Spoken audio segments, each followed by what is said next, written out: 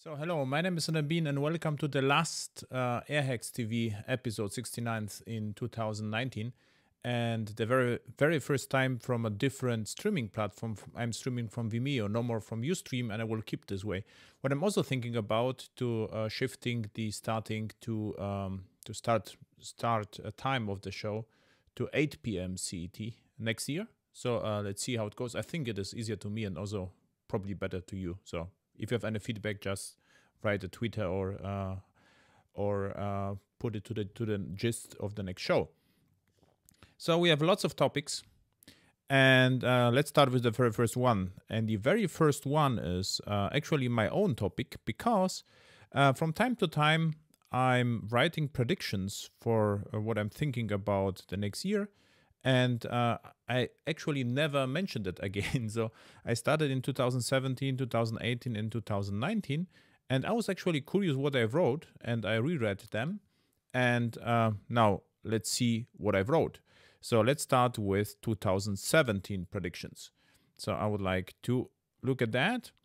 And what I wrote, the first prediction is back to insourcing. So my observation was that the companies that do too much outsourcing so that nothing gets left anymore, and that they are searching again for in-house knowledge, in-house expertise, and I think it happened somehow. It's not like the ultimate trend to be extremely in-house and not working anymore with external developers. But for instance, if you consider the Boeing how to call it, not strategy, they try to outsource everything and got problems with quality of the airplanes, for instance. And what I also observe is that my clients also try to build up in-house knowledge instead of rely on external people, which is somehow reasonable for the core domain, of course. Then what I also wrote that now the bashing on Java articles keep going, which I think was true in 2017 and 18, but I don't think is true anymore in 2019 or 20. But still, it is very fashionable to dislike Java. Say, let's say I hate Java, I would like to do Python or JavaScript, whatever. So I still hear it from time to time. And what I have to say, what happened this year. So I don't think it happened in 2017, but when I wrote it, it was in the January of 2017. But I think what already happens is everyone is bashing on microservices, and this happens a lot right now. But I don't think it happened in 2017, so I was not completely right with that. So a backlash against fat wars, Uber jars. I was wrong, I think. People still accept that they are big and they say, okay, we cannot do anything about that. But what happened in my project, so everything shifted to thin wars and, or shifted, I never deployed a fat wars. But what also happened is we have, for instance, Quarkus, which also has like a skim jar or thin jar approach. And monitoring, yeah, this is also see a lot data overflow exceptions. So recently I saw like Prometheus metrics were exposed for every public method, and the dashboard would be actually interesting how it looks like. And interesting that I started with that in 2017. So back then I wrote that I expect JavaScript frameworks to disappear. I don't think they disappeared, but I get more and more contracts or requests for clients who would like to get rid of JavaScript frameworks because of backward compatibility. And what we do, we just deploy vanilla web components, but I don't think it's a general trend. It's just one possibility. But yeah, and JavaScript development becomes more and more similar to Java. I was actually absolutely right with that. So recently I did a microservice workshop, and then towards the end, it was actually in a nice city of Romania called Brașov. And at the end, 10 minutes, I offered them, I hack something for you with JavaScript. And the Java devs, hardcore Java developers, were actually surprised how similar this was what I did to Java. And yeah, project become more pragmatic. I I absolutely see this. It's not like you need funky frameworks and actually we deploy less and less software. So I think run less software becomes more fashionable. So the idea which made Jakarta and micro profile famous, I would say. So I don't see a lots of problems with Jigsaw. No one even attempts to deploy Jigsaw to us as a microservice. So I thought it would be I would see a lots of over-engineered Jigsaw applications or these JPMS Java platform modules, but I don't saw it a lot. And companies already recognize that Angular 2 is more similar to React to Angular 1. And yeah, but there are still Angular projects going. But I would say globally, I think React is the most popular one. So React is the clear winner.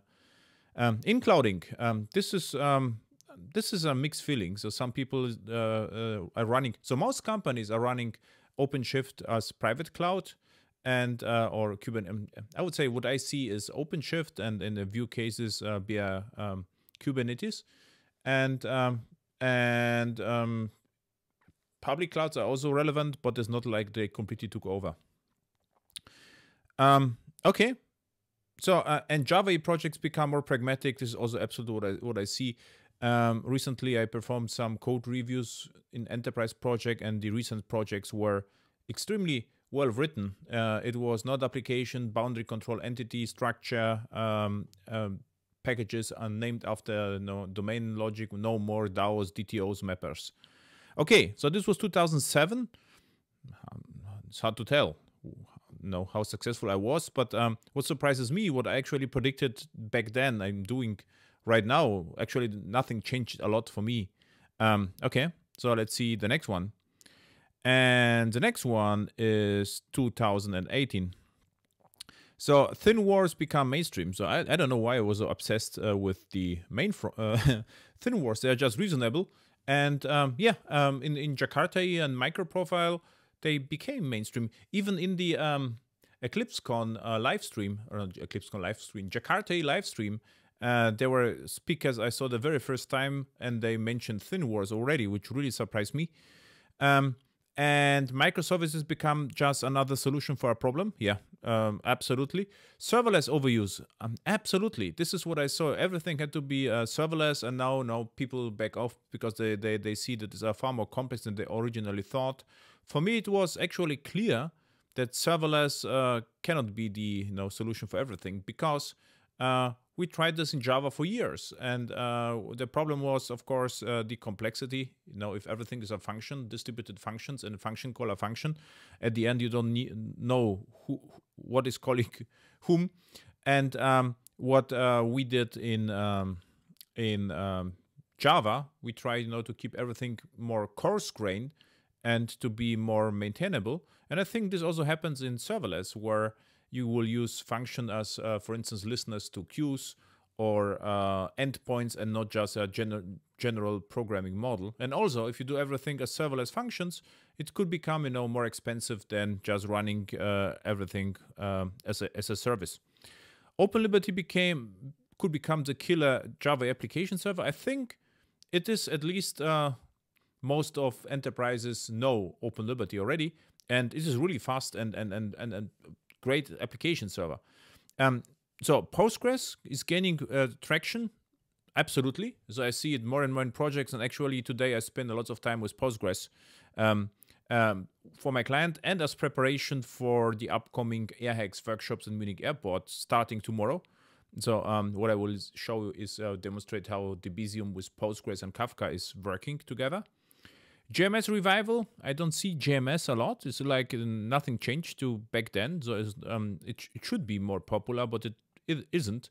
I still see from time to time that people try to misuse Kafka as a JMS alternative. And the funniest request I got is they wanted to have Kafka without persistence, which it's just as interesting as having JMS without messages.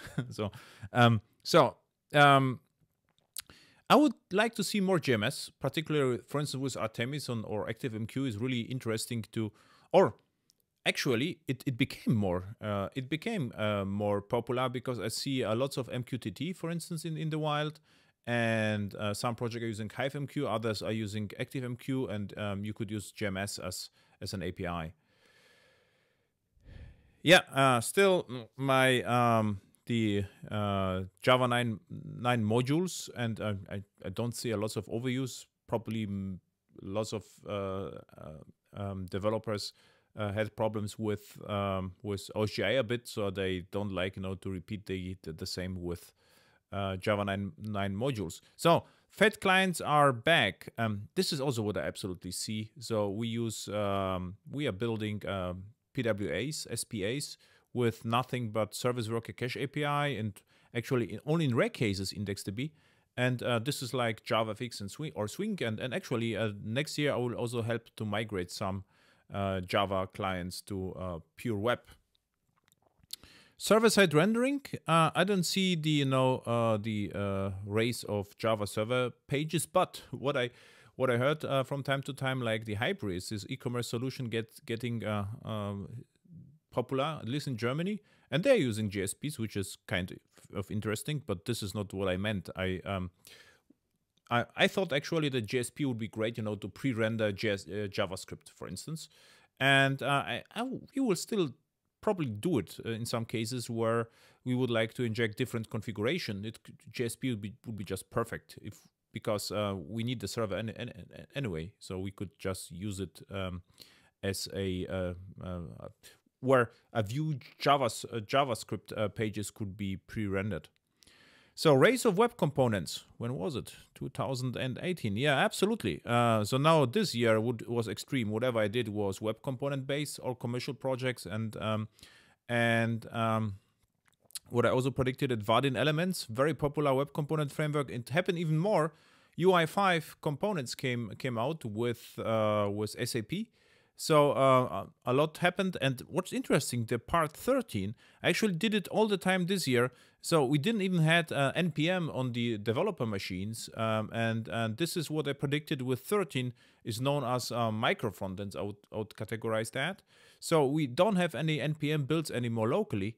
We use, if we have to, in rare cases, NPM on Jenkins, but locally we don't have. We have just browser sync.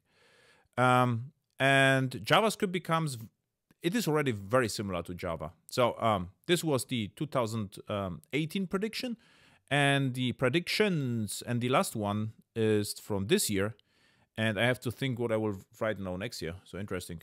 Oracle moves to open source the entire JDK with tooling, Java Mission Control. So we have lots of Java supporting companies. If the question is it good or bad?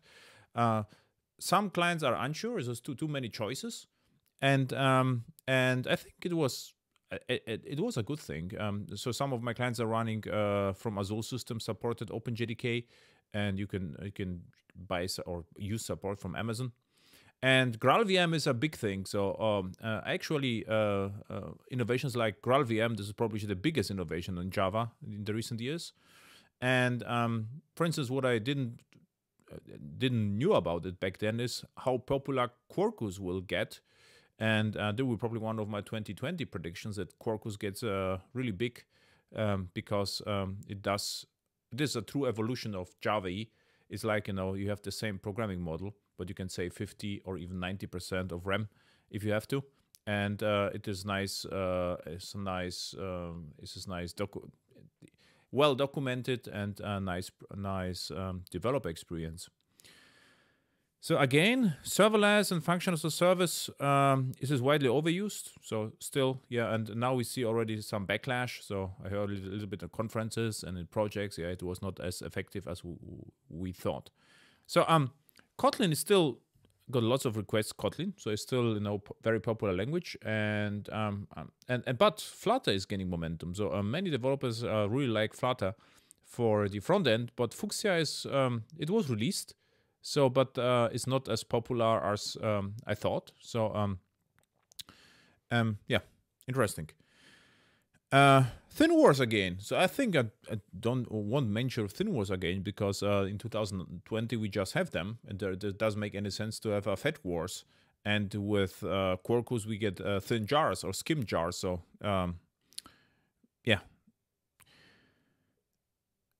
micro deployments, of course. So this is and by the way, in 2019 and 18, whatever I did, it was mostly on Kubernetes or OpenShift, and ThinWars played really well because yeah, the deployment was faster, and it fit well in the cloud native model. So microprofile is very popular actually. So if I mention microprofile, everyone asks me and knows about microprofile, and people think, you know, someone asked me, can we even do microservices without microprofile? Yeah, I had to say yes, but this was the perception. So Jakarta is gaining momentum. Yeah, this is true. So and I would say it is a great job from the Jakarta EE or Eclipse, how to call it, managers, marketing people. They are everywhere on conferences. They you know, they organize conferences. They have swag. They do a great work, and it seems like Jakarta is everybody's darling. So everyone is a sponsor. So everyone contributes to Jakarta E. So it's interesting development. Exactly. So in I think in 2019, I think it's just most people believe that microprofile is available on all application servers, and there are almost no more esoteric runtimes. Like for instance, this Thorntail from Whitefly is going to be replaced with Quarkus and stuff like that. So and private cloud offerings. So Amazon Outpost, Google GKE on Anthos. So I think there will be a more and more push to some companies would prefer to run the cloud in their own data center. So this could take off, but none of my clients think so far use that. So I was wrong, or not very.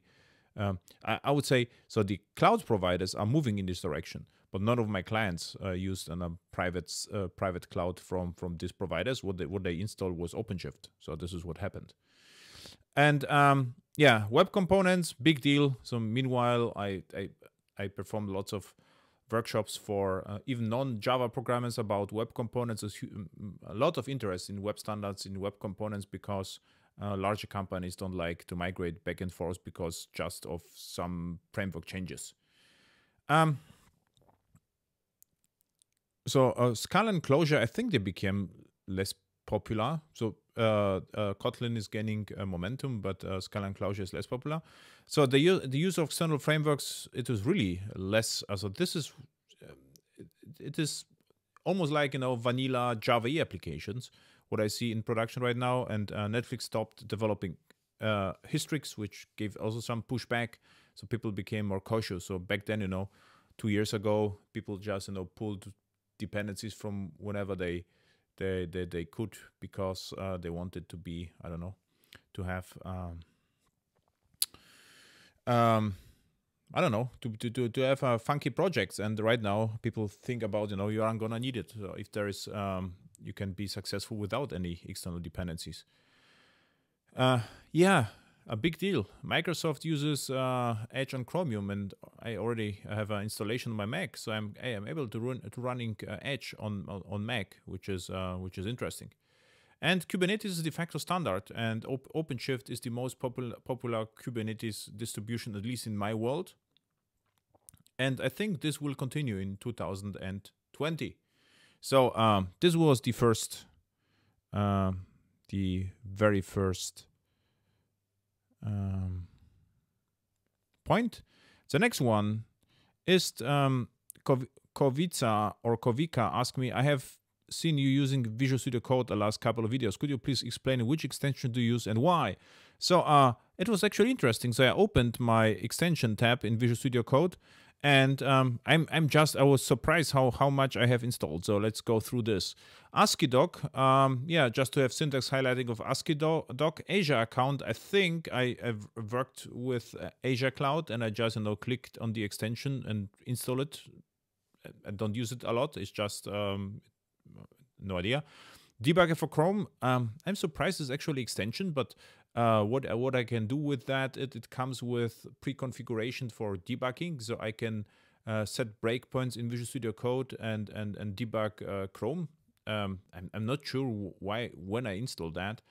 Debugger for Java, I don't think I'm ever used that. So it either it came. I was just curious because it comes from Microsoft, but yeah, I will probably delete it after the show. Declarative Jenkins support from Jenkins. I use it a lot, especially on Jenkins on OpenShift. So I have nice syntax highlighting.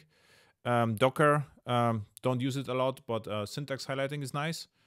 Encode and decode. I think I install it to text select. Yeah, to convert the HTML entities like $AUML to HTML tags. Git history. I don't think I ever used that, so I will delete that. HTML preview I use it a little bit. So if I write my blog post with Visual Studio Code, and then I see sometimes it's nice to have a preview. The Java decompiler, I don't think I ever used that. Java dependency viewer, I can't remember I installed that. Probably came with different annotations from different plugins. Java extension pack and Java test runner. I was surprised it comes from Microsoft. I thought it was the Red Hat support for Java. So, but the Java test runner is nice because you can click on add test and you see that the test is running. So I use it a few times. Kubernetes, I used that for syntax highlighting, but I don't have a for any connection set up with Kubernetes on OpenShift. Java, I'd use it for Java editing and compiling. Lit HTML. I think this is the syntax highlighting within the HTML tag in lit HTML. Then I use it a lot. And the macros, this is what I really installed. And what it is I can automate some things. Like, for instance, I can use shortcuts to navigate between folders. Markdown theme kit, no idea. Why is there? Maven for Java, I use it so now I don't use it a lot, and this is a little bit annoying because what happens now, Visual Studio Code tries to build projects in background, which I don't really need, but I'm not sure when I install that. This NPM support, no idea why it's there. I don't need it. Probably what I think is what happened is I clicked on package.json and it just asked me to install the plugins, and so it installed Quarkus. Yeah, Quarkus. This is what I installed Quarkus because extension because it is really nice and helpful. For instance, the killer feature is you can have in the microprofile config code completion and syntax highlighting of Quarkus configuration. Run on save. I will do was attempt to automate something, but I think I will deinstall it after the show. Terraform, yeah, I played with Terraform. This comes with syntax highlighting. It's really nice. Vanish, the same syntax highlighting for Vanish cache. Visual Studio IntelliCode. No idea when I installed this Visual Studio Code. OData, this I played with OData, and I was just curious to know how helpful is this. And YAML, of course, we need the YAML syntax highlighting because without syntax highlighting, you are completely lost with YAML. So this is all I have, and 80% of the plugins are going to be deleted after the show. So, perfect. Robin Nestruy asked me why not YouTube, why I'm not streaming via YouTube. And the answer is because all my workshops are on Vimeo already, and I think Vimeo is a little bit nicer, so there is no ads, and this was, and the story behind is today I tried to connect via Ustream, and they say I have to convert my account to something else, and I couldn't stream anymore, and I have the Vimeo account, so I just use Vimeo right now, and will keep using Vimeo. And if you don't like Vimeo, I could switch to YouTube. But right now, all systems are operational. So it seems it works well. So first question, the next one. In the following scenario, M. Lemnian asked me, backend logic is secured by permission. And permission, I think, what is permission? It's probably role or something like this. Permission there's not more than this. Permissions are associated to groups roles, and users are associated to groups roles. Yeah, this is the users. So in Java EE, this is role-based access control, and this works like that the principal user becomes principal. Principal is and principal is inside has roles. So yeah, and yeah, there are scheduled jobs that are forced to use the same backend logic. Is there a standard Java EE way to running those jobs with principal? And with principle, I mean, first, Java EE doesn't know anything about permissions. So Java EE just operates with principles and roles. But what you can do, the standard Java EE way, there is an annotation called run as. And the run as, it runs a piece of code as a role. And because the whole Java EE security is based on roles, not principles. So this is what you could do. And if this is not enough, you can get Zoteria, and then you can do whatever you like. So Zoteria is the JSR, I hope 375 or 275 is the Java EE 8 security. And with that, you can do whatever you can, whatever you like. So you are completely free. This would be the standard way. Victor Röder is the Airhacks alumni. And the funny story is Victor found somewhere in Frankfurt a butcher with the name Bean, and he thought that this is one of my extended family from Frankfurt, which is not true. And he brings me sometimes, sausages or some food from the Bean butcher from Frankfurt. And and what he found is that my Java 7 archetype ignores package renaming. And this is true, I didn't implement that, and the reason is because I have just one package, and I think the name is pink, so and com airhack, so you have to rename it anyway.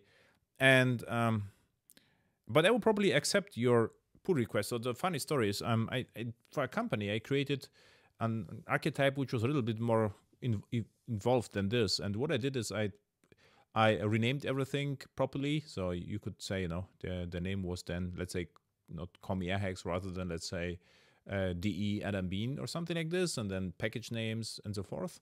And it came with a sample application which managed addresses.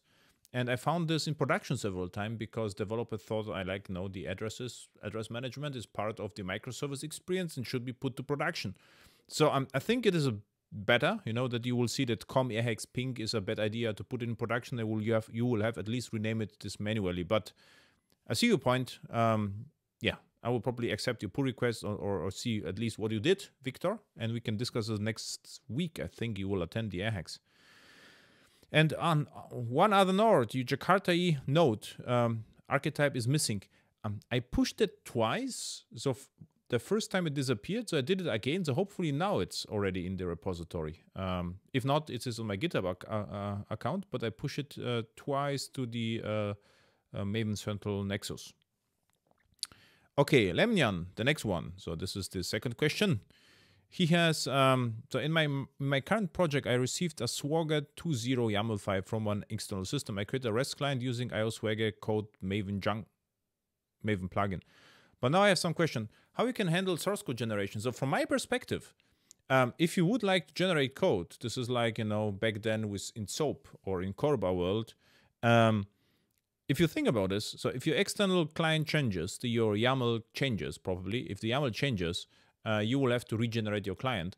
So it would be better if the code would be generated by the external microservice, and you would just pull the jar, because you are depending on the generated file anyway. This is what I will probably do. I will create a jar, an external project jar, which just generates on demand all the classes. They are not checked in. It just pulls the YAML, generates the code, compiles the code, and then pushes the jar, let's say, to Nexus. And then you will pull the jar and just use the jar. So I wouldn't do this in your project because, why? You are depending on the YAML anyway. And I don't see, the added value of generation, because then you could use remote procedure calls straight. So why to use, REST. And the YAML has nothing to do with Jakarta in microprofile. In microprofile, you would rather rely on openAPI, it's called. There are different annotations, and yeah, this is how I would deal with that. And what you could also do, you could create your own intermediary, like a gateway service, which talks to the external system, and it comes with the generated code, if you like. I don't know how complex it is.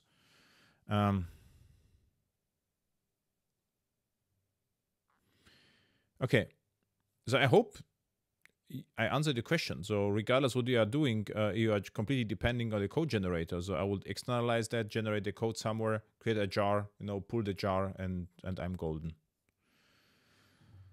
Do you know any full flow Oauth implementation for Jakarta or Quarkus? No, but what I used is usually you will have to authenticate with someone or someone identity provider, and we use Keycloak a lot. And in one project, a Microsoft tool. And in the Keycloak case, you get a JavaScript client which knows about the flow, or a servlet filter which knows about the flow, and it comes with a Go library called not Gateway, but Keycloak Go Gatekeeper. And the Gatekeeper library, it knows about the flow. So the idea is you could with the Gatekeeper library, you could or the Gatekeeper library performs the flow, and then you get your token. This is the replacement of the filter or interceptor. Okay, and there's also a Mojk plugin or module for Apache, which server, which also does that. So this is what I did. Now the next one. General comments on Visual Studio Code for Java programming. So I do it from time to time, but I'm still missing some basic refactoring capabilities, and it consumes a lot of memory, which is funny. So if you start Visual Studio Code with the Java language server, it consumes a half a gig of RAM. Sometimes, if you demonstrate the size of Jakarta servers or microprofile runtimes, I launch a start activity, and the largest chunk is consumed by Visual Studio Code. Okay, so now Nifty Development says, thank you for super interesting AHEX FM podcast. So thank you. And by the way, I forgot to mention that, but by the way, this AHEX FM is also going crazy, and it is more and more popular. And the recent episode was about vanilla web components and micro frontends. Then we had about migration from Spring Boot to Quarkus. This was about Vodafone in Greece. And the Cloud Native Starter was with Niklas Heidelhoff. And by the way, I also created a pull request to simplify the Java code to make it more Jakartaistic. Yeah, so these were the recent episodes. And of course, with Mark Struberg, actually bashing microservice bashing session. So this was one of my predictions of 2017. Okay, so now back to here. And so this is Visual Studio Code is, I use it a little bit. And now AXFM, you saw that is going strong, and there are several episodes in the pipeline. And now a more interesting question is, two-phase commit with database and MQ series JMS, and how to deal with classic two-phase commit. And the classic two-phase commit was always problematic. So therefore, what I would rather do, and this is actually what I will show next week at the AHEX. Where is my AHEX? So this is the page. I think it was happen in the streaming architecture workshop. So what we will do, we will write to Postgres in a single transaction, and Postgres will push the event to Kafka in a single transaction. reliably. So there is no two-phase commit needed. So something like this you can do. Or of course, what you can do, you can in a database to write to a database table and then read from the database table. So I would try to avoid two-phase commit in distributed environments because it was always a little bit painful. By the way, what I see, forgot to mention that we have already dates for the next two web workshops in 2020. The one is Web Components Kickstarter. It's like because it was like Web Standards Essentials, but what's turned out that at the end of the day, we created lots of web components. So it was somehow web component related with web standards. And this is about how to build more serious apps. So if you will, this is like the bootstrap and this is like the effective. Okay, so I can close that. Okay, so now, and on that note, so I can close the next one. The Tech 11 company, like this is Jakarta in microprofile startup. They pinged me and told me that they got a lots of actually requests from AirHacks listeners, and they hired some candidates, and now they are searching for people who are interested in building web applications without frameworks, just with web components, ES6 standards, web standards, whatever I told you in the recent episode. This happens there. So this is the core as insurance as a service. So this is what if you're interested, try to apply and Tech 11, and you get a job as a web component developer without frameworks. Okay, now the next one. Next topic. I can also kill that. Is it possible? I only have to reactivate the streaming. So, is it possible using microprofile JWT for authentication, but fetch user groups roles from external web services instead of JSON web token groups claim for authorization? So it is possible. The problem is you will have to use Jakarta Esoteria, so it's not possible with microprofile out of the box. So it just cannot do that. What they think about is to provide in future releases, more flexibility about which claims do the support. But right now it is not possible. Also, it won't be also possible in future releases because this is outside of JSON Web Token spec. But this is easily doable with Jakarta eSecurity. By the way, the whole JSON Web Token authentication is easily doable with Jakarta E as well. So is it possible to set up timeout for JAX-OS endpoints globally? Globally, it is probably on the HTTP pool. It is application server specific. But what you can do per JAX-OS endpoint, async response, which is suspended, there is a method set timeout, so you can set the method, and whether it will just whether it sets the actual timeout on HTTP is not clear. And you can use the timeout from microprofile library,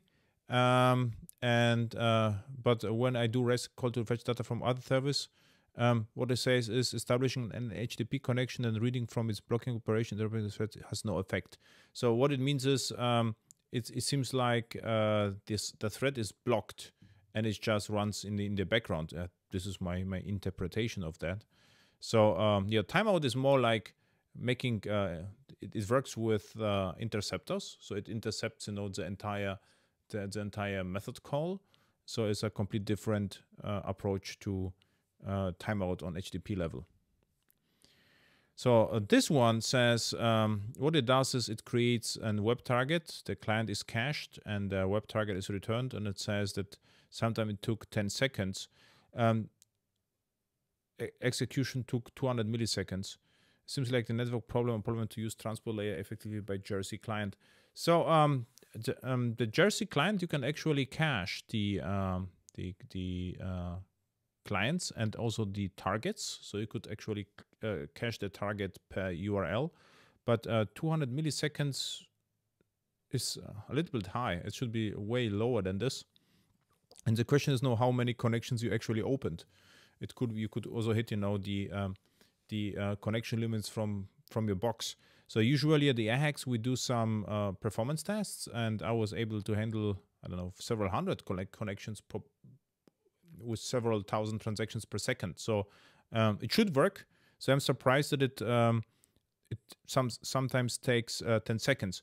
But what is true is if you're you have to be a little bit careful with the queue depth and with the number of threads, because sometimes this service locks up if, you know, the queue is without any limits, no back pressure.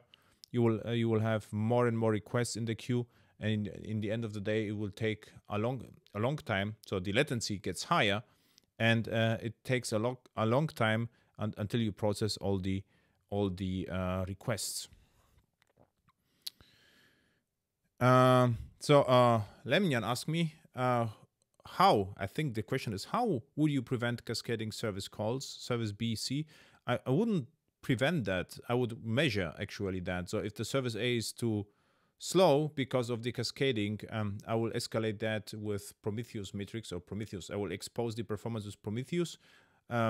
Better with distributed tracing, so you will see how the request travels from A, B, and C, and then we'll see if the performance is fine, it's fine.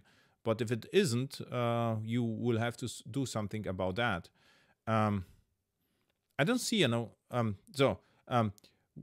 what happened in my projects is, or happened, it was never different. So we didn't have a crazy amount of microservices. I think at most about 10 reasonable microservices, and anything else was like, they created microservice because they could without any reasonable use case. And in this particular case, I would say if you have too many microservices, are they really justified from the domain perspective? If they are, it's fine. I would just monitor them. If they are not, I will just merge them. This is what I will do. Who can I prevent, or how properly can I prevent or detect that my microservice architecture evolves into SOA hell? Fun fact. So this is the question: is what it means. I mean, if you mean code generation by that, or ESB or whatever. My customer tries to create a REST API integration layer for all business applications. Oh, all business application is too much, but for some business applications could make sense. There's a pattern called backend for frontend, and what it actually does, it tries to expose a more a nicer API for frontend. GraphQL attempts to do that, and OData as well. So take a look on OData, for instance, or GraphQL. And this is like unified API for backend services to simplify the implementation of frontends. So in some cases, it could make absolute sense. But if the client just would like to do this, the question is why? This is the interesting part. So now there is some attempts to resolve the issue with the client, and the Martin Bogeskov says he has 200 threads, and it used my bulkhead pattern with Porcupine library. So thank you of using my library, but you can.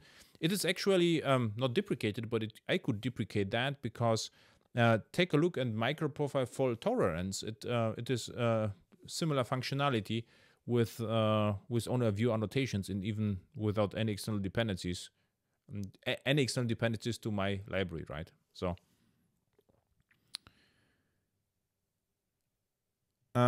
So here's Sebastam Mentem. Ask me, what would be the best practice for this issue? I have several microservices projects, and each one requires some parts of others. Example, the service of credits require the entities of the client service, and so on. For that reason, my solution was to create a common project for each service, client commons, credits commons. When I need an entity or data structure from another, I use the common parts like Maven dependency. Is any other elegant solution for that? Yes, it is. So it could happen that you say, okay, the credits commons is like entities which they will never change, because let's say credits is a standardized set of entities from the credit industry, and it is as stable as JPA. Then I will put all your credit commons I would consider them as an extension from microprofile or Jakarta platform, is like JPA. And then I will put the jars, try to ship them with the platform, not with your war. So in the case, let's say, of Quarkus, I would try to create an extension. In the case of application servers, I would try to put them into, for instance, let's say, Payara lib or something like that. So this is what I will do. And the problem is, of course, the question before you do this, how often client commons and credit commons actually are changing. And if they change, how many services you will have to redeploy, and how to communicate the changes to all the microservice consumers. This is the most interesting part. Okay. So Airhacks FM seems to be more and more popular. So thank you for this. And this I also enjoy a lot. So there's a conversation with nice people. And yeah. I'm building a hardware cluster. This is true. I have, so what I built the Intel, I bought the Intel nukes and I switch, and they are running. But and the next week at the Airhacks, I will just use my notebook because it's good enough. And what I also did, I shipped my newest server. I forgot to make some pictures, so I will share it in probably in January. You know, it's like or vacation episode or something like this. And this is nothing a lot to say. It's just fun. So I'm just buying parts and try to build, you know, as fast servers as possible. And the recent one is just crazy. So it just starts in, I think, in 2 seconds, everything. So yeah. So I will do it. No, right now we have lots of topics, but one of the upcoming episode I will probably show you my server, and the cluster was like so I have a true server, which, for instance, my blog is running on. And the cluster was like, you know, nice to have cluster for Kubernetes on OpenShift experiments, which also runs, but is not as critical as the server. Robert asked me, hi, question about microservices, architecture and reporting. So let's say you are doing software for the environmental ministry, have following domain-oriented microservices. Companies, water, air, wastes, and forests. Yeah, this is actually a great structure. So this is like packages are well named. And now you need to do a report for a center company which does business in air and water. The report needs to be exported to PDF or Excel. So for instance, what you can have is you can at the same level a report folder, and you can access air and water. And you can even have a PDF folder, because the report on PDF, from my perspective, is something which is user-driven. It's not like we need PDF to make the user happy, and we need reports to make the user happy. What I'm against is to have commons or DAOs, because nothing to do with the software. So this is like, we should minimize the amount of commons and DAOs and maximize the amount of use case-driven packages. That's just the origin idea. How you design that? So as I said, report or PDF, or on the root level, so on this level where the points are, you can put whatever you like, because it will be common to all packages here. So you can even have a report component here, which comprises these packages. And on the report level, you can have PDF on report exports. And yeah. Where you put the logic for aggregating data from 3 microservices on the same level as the microservices. This is what I will do, and just name it properly, like reports. Or probably there are specific reports, because if this specific reports has something to do with air and water, this could be like, what is air and water? It's probably marine or something, right? So then I will call it marine reports. And where you have the components to export data to Excel or PDF, so you could have an exports folder here. So it's also domain specific. If there is a user story exports, I would put a package exports. Does each microservice have Apache POI for Excel and iText for PDF generation? This was actually very similar to the commons here. No, POI on Excel or iText, you can just extract extract from your ThinWar and put to the platform, install on the application server on Quarkus. So now, Stanislav says, could you please comment on thoughts on Java don't expose entities in API. So I read it, and my understanding is the author of the thoughts on Java said it is bad to directly expose entities, and because you will have put lots of annotations on the entities, and this would be bad. What I meanwhile am doing is I'm using JSON-B, so my entities are sometimes JSON-B entities, so there are no annotation at all. I just rely on convention of a configuration, and they are exposed directly. So what means is, of course, if you change a name of the entity, you will change the JSON structure of the entity, the public view. And what happens then is, then you will break the system tests, and yeah, you will have to fix it. So I don't believe in mapping as a remedy for brittle interfaces, because even if I would introduce data transfer objects, I can still change the data transfer object and the same happens. So and what I did a lot this year, code reviews, and was endless copies of entities to data transfer objects again and again. And in this particular cases, what happened was they just copy attribute per attribute without any transformation. And this is what I don't understand. I would just start with entities, public attributes, JSON-B annotations, and directly map them to the outside world. Oh, Skonks says he likes my work, so thank you. The last time a little bit lazier with the my blog and everything else, because overloaded with real work, but it's getting better. End of year, hopefully in 2 weeks. Do you know if it's possible to use microprofile config with data source annotation? I'm not sure what you mean by data source annotation. So you can use data source definition in Java EE, but this is outside of microprofile config. What you can absolutely do, you can create data. This is called data source microprofile, not data source. JDBC data source.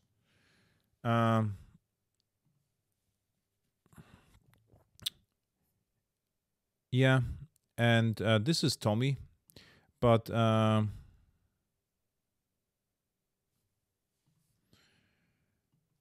config source, this is the name. No, data source, you confuse me, data source. You can use config sources in microprofile and introduce your own config source, which will pull the, with priority of your choice, will pull, the data from whenever you like. So this is what works per default, but this is not like, you cannot use the data source annotations in microprofile because it's part of Jakarta EE.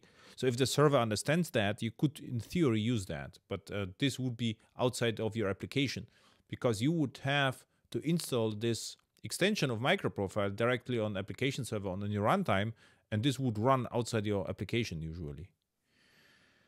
Okay.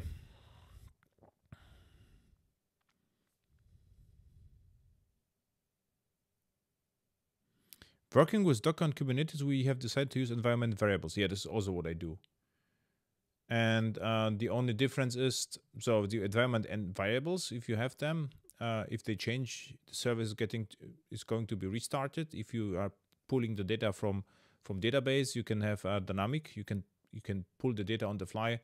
Of course, it could be slower because you're pulling the data again and again. Do you have some experience how to protect openAPI endpoint generated by microprofile library to fetch openAPI files? This is application server specific, and you can protect that you will have to read the application server documentation. But in case, for instance, of Payara, you can protect the openAPI matrix with and the same is true with OpenLiberty. So this is not specification, is rather implementation. I don't want to expose my API in production. Then, for instance, Kubernetes or on OpenShift, for instance, the route will point directly to your REST, and the OpenAPI wouldn't be exposed at all. So you could only access the API inside a cluster. This would be the easiest possibility without involving the application server. So thank you a lot. So let's see what happens here on Twitter. So nothing happens. And Brett Tucker, old friend from USA. Hi, Brett. And tomorrow we have the AirHacks with Christmas market. So I will post probably some pictures for you on Twitter, because Brett attended previous AirHacks. So thank you for watching. The very first time with Vimeo, so the next time it will be a little bit more professional, and Vimeo comes also with chat and other things, so we'll try to integrate a little bit better. Thank you for watching. See you upcoming conferences. AirHacks in 2020. I hope I try to create one slot more, so we'll have three dates right now. This year I only was able to deliver 2. But then tomorrow, this week, there's the largest room on AirHacks or Airport Munich, probably 3 beamers again. So lots of fun, and prepare your questions. See you tomorrow. Thank you and bye.